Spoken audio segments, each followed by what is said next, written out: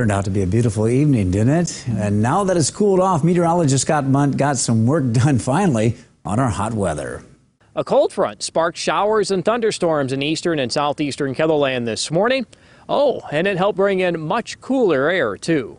Cooler temperatures moved into southeast KELOLAND today to help bring an end to the string of 90-degree heat from Sunday through Wednesday. Those 4 days helped bring the total of 90-degree heat in Sioux Falls this month to 10 days. The city averages 3 days in June. It's the 7th most 90s we've had in June on record.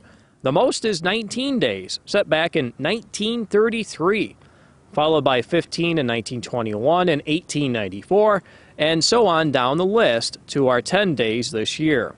Those hot days are looking limited for the rest of the month, as a combination of recent rain and the growing canopy of crops will help hinder our warming.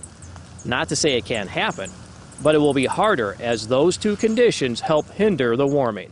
It'll be interesting to see if we flip the script for the second half of the month and have the second half be cooler than the first.